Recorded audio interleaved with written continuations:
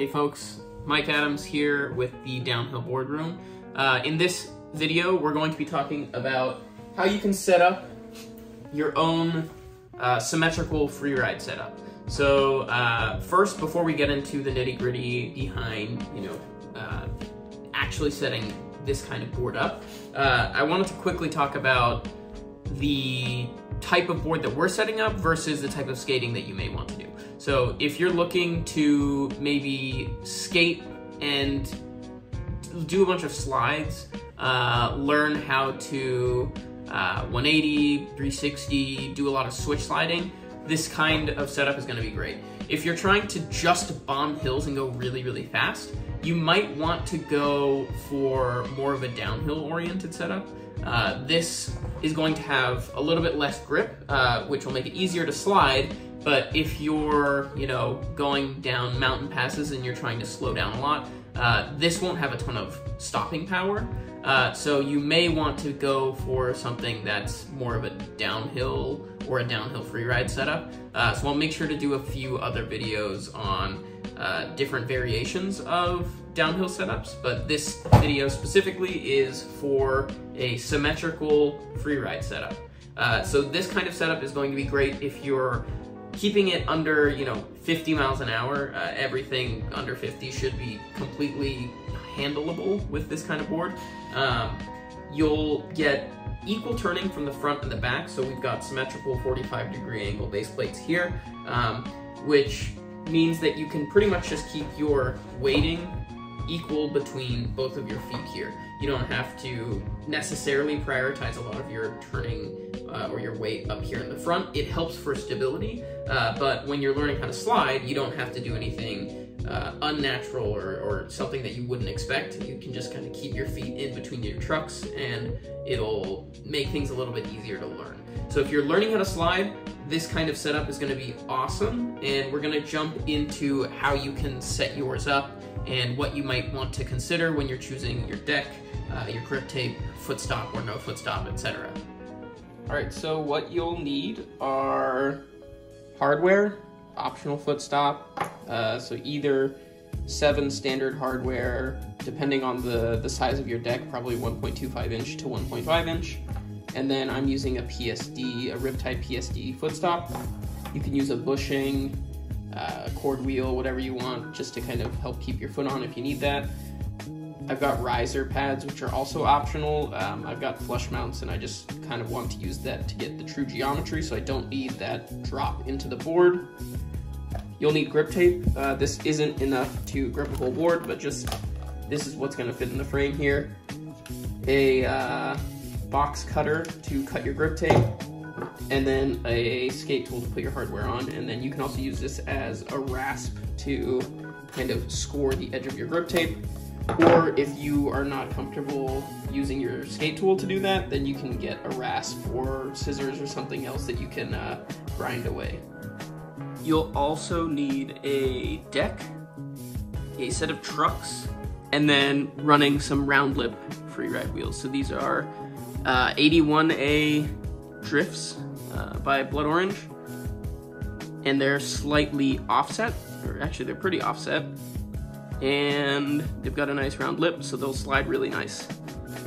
Alright, so first off is the deck, and some considerations you may have as you look for the right deck for your freeride board is going to be, first, what width of trucks are you going to want to run? So nowadays, that like 150 to 160 millimeter width is super popular. You can find Paris V3s in 150 millimeters. I think caliber 9 inches are like somewhere in the 160 millimeter range. So they're like not quite the old standard, which was 180 millimeters. So if you are trying to run something that's a little bit, narrower to match those trucks, then you might want to get something that's, more in that 9.5 inch range. On the other hand, if you've got, 10-inch cals or 180 millimeter Paris or something like that, you may want to go a little bit wider. And, outside of just matching with your trucks, you have to consider how big your feet are and the way that you stand on your board. So like for this board, for example, if you stand, I'll grab one of my shoes. If you stand perpendicular, I've got like a size 9, and I've got hang over both the toe and the heel, right? But the way that I skate is actually a little bit more directional. So I actually have my foot forward, which actually gives me the perfect amount of leverage over the heel here. I've got a little bit of overhang in the toe here.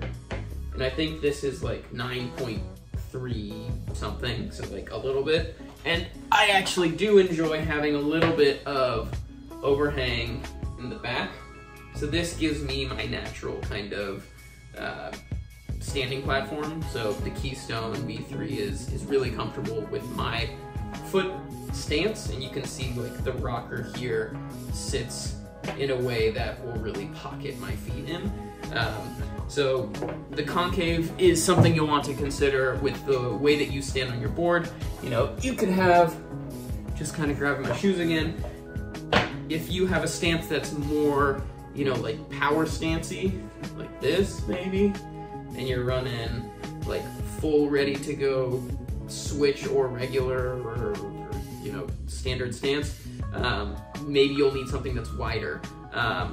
Also, if you want to run something that's like a drop deck, that could be something that you'd also want to consider. It's good for, you know, spinning, learning 180s, doing big slides.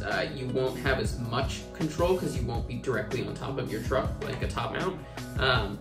But just make sure that when you're grabbing your board, you're considering your shoe size, your stance, as well as your trucks. Just because if you kind of mismatch those a little bit too much, you probably won't be really comfortable on your board. All right, so step 1 is going to be figure out where you're going to put your grip tape on the board. So I've got my board here, and I'm gonna figure out where my feet are going to sit when I skate normally. Some things to consider here are the concave of your board. So as you can see for the Keystone, you've got a bubble drop in the front, which gives you nice leverage around the ball of your foot and your toe for toe sides. Then you've got the back, which will kind of fit into the arch of your foot here if you've got it flat. So for me, and for the board design, my feet are probably going to be just around here to here, maybe even extending that back a little bit in case I want to have grip to here for when I'm pushing. And then the back, I want to keep the tail gripped. And then for tucking, you want to consider that also up to maybe here. So if we go here to here, looks like there may be potential for a gap of grip tape there if we want to save. Or if we just want to grip the whole thing, I've got enough here. I'm using the free friction grip from, I think it's Nate Blackburn and Motion. So this is pretty cheap. So I think I'm probably just gonna grip the whole thing. If you've got locked on, or if you want to save on grip, you could also just grip, you know, ergonomically where your feet are gonna be. It's nice to have a little bit of grip on the nose to do like shoves. If you have a tail, it's kind of a waste to have a tail and not have grip tape on it, so make sure you grip your tail. And this is also the phase that if you want to put inserts in, so if you've got like urethane concave inserts, or if you want to stack your grip tape to get a certain extra amount of concave on maybe one side of your foot, maybe you'll fill in here since you're regular, or since I'm regular, just to kind of get a little bit extra potential like foot stop action going on. You could do that, but once you've got your first base layer of grip tape over the whole board, you probably won't want to go ahead and try and add additional concave after the fact, because it'll fly off while you're skating. Step 2, we know that we're going to put the grip tape all over the board now, so what we gotta do is measure that out. Looks like the width of the grip tape is wider than the board itself, but if you end up in a scenario where you've got, you know, more traditional skateboard grip and maybe you have something that's like 10 inches wide, you can actually cut this in half and then just kind of add a little bit of a pinstripe for that missing width. Ideally, you don't put that where your foot kind of stands all the time. Center of the board's a pretty good spot. And then you can just flip the grip. For example, this side would come all the way back over here, and then you would be able to fill the rest of your board. So if you have width issues, that's a tip for you. So what I'll do next is I'll apply grip tape to this board in a time lapse, and we'll move on to the next step of setting up our board.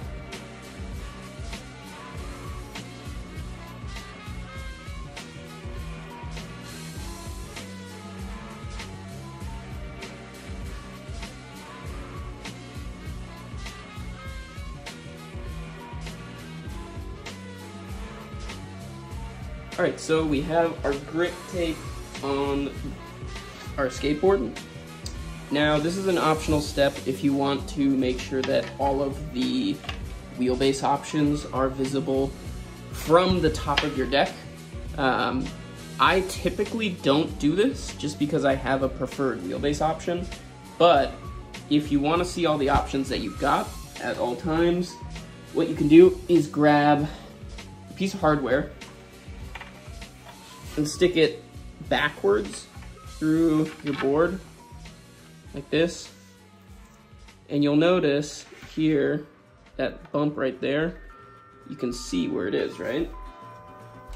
And then you just go right on top of that bump with a drill, give it a spin, and there you go, your mounting hole. So you can do that with that will give you quick visibility into your mounting holes without having to go and do this on the hill, which can always be a little bit annoying. All right, after some gymnastics, we got all 4 back and 4 front options are now always visible.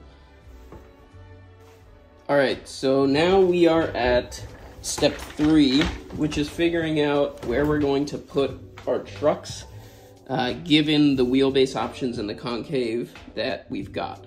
So right now, it's a little bit harder to see the concave visually, but that front drop is right here, and you'll notice, as you look kind of down into where I'm standing, if we want to be a little bit further back, we can use the innermost wheelbase option, or if we want to kind of power stance and stand on the drop, we can use that further up wheelbase.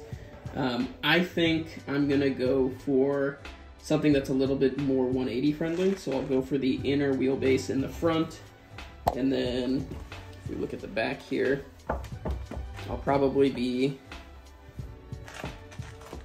I might be like this, I might be forward. I normally skate this board forward stance like this, but if we're doing a lot of switch checks, probably more like this.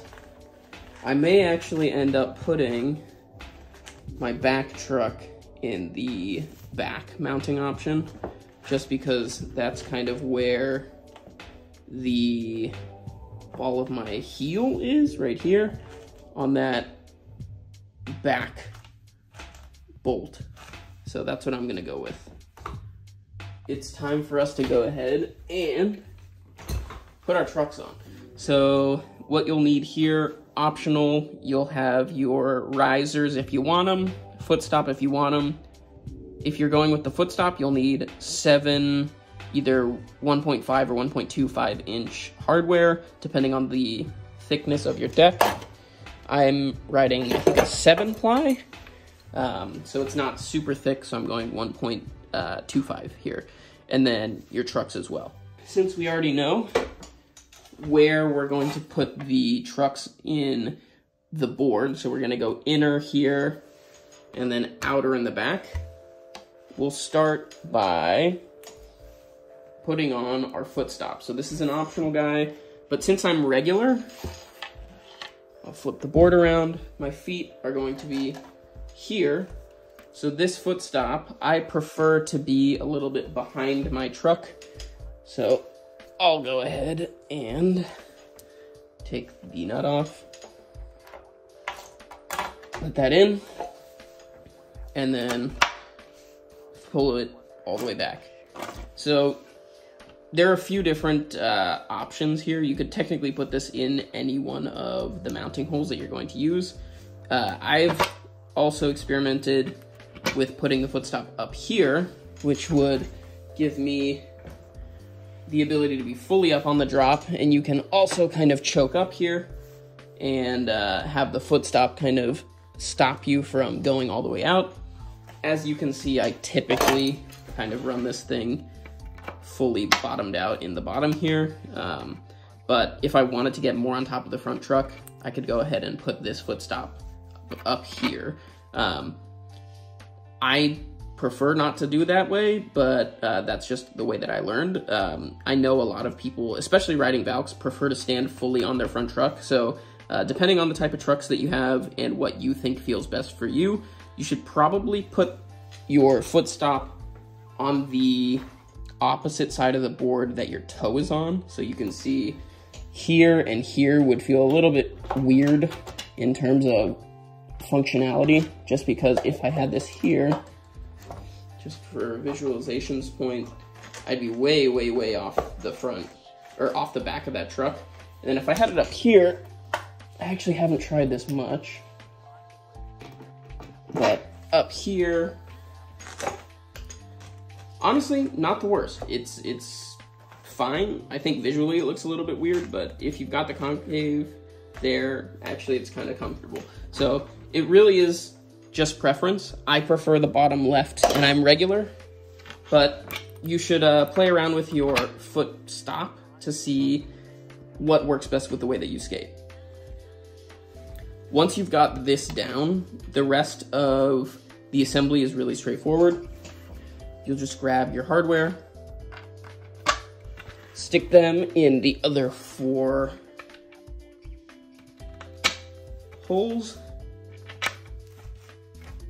Then when you flip them around, if you've got your riser pad, just stick that on there. Throw on your truck, and then you'll just put the nuts on here to make sure that you're all good to go.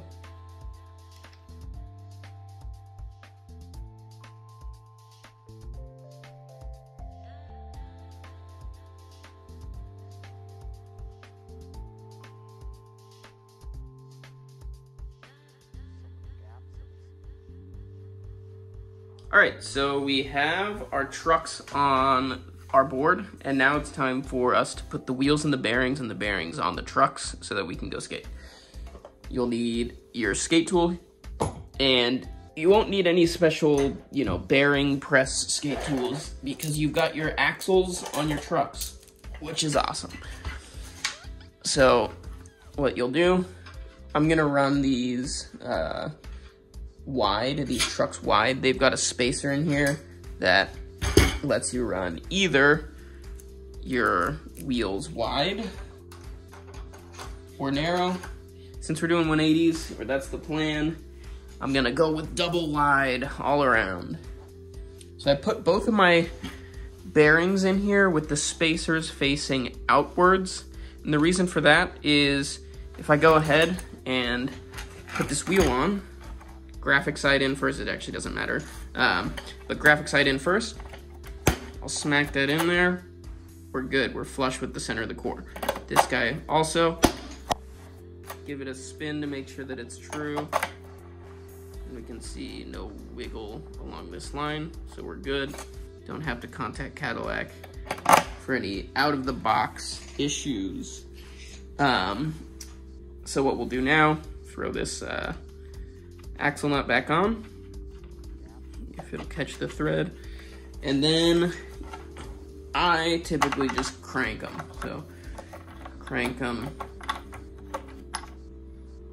That's cranked. Yeah, some people like backing off like a tiny bit. I don't, so they can get a little more free spin, but I don't think that makes a difference, and it makes your wheels slide less good, less well. So just crank them, man. It'll be fine. So I'm going to time lapse the rest of these. So I'll be back in a second.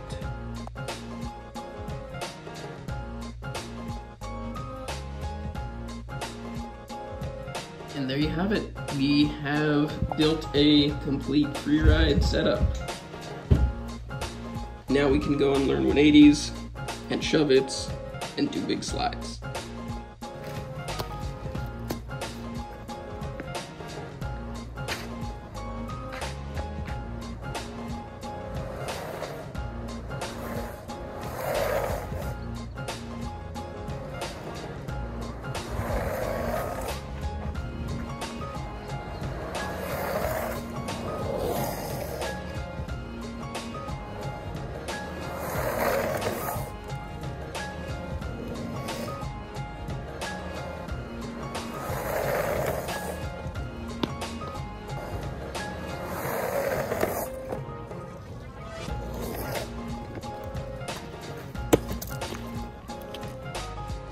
Cool. Thanks for watching. Make sure you like and subscribe and tell me what you want to see next. Okay, bye.